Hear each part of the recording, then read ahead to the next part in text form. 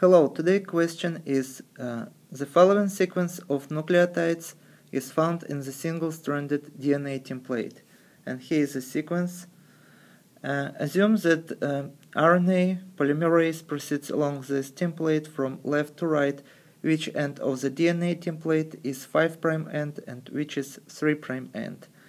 And if RNA grows from left to right, this gives us a clue and we can answer this question. So RNA always grows from the 5' end to the 3' end. This is the rule.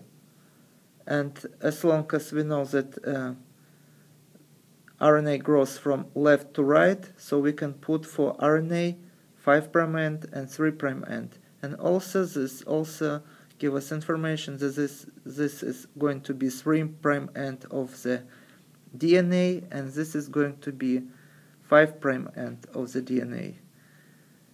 And this is the answer for the first question. And question B, give the sequence and label 5 and 3 ends of the RNA copied from this template. So I already answered about labeling ends.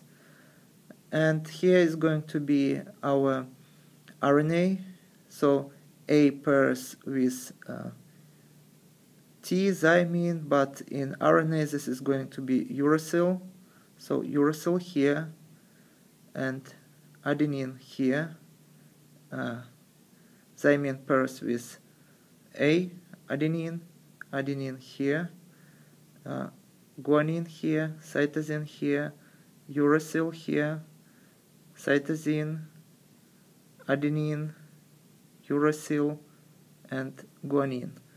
So this is my difference in DNA.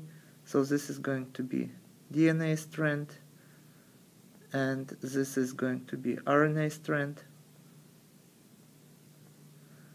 The main difference between these two that in double-stranded DNA, adenine pairs with thymine, and in RNA, adenine pairs with uracil.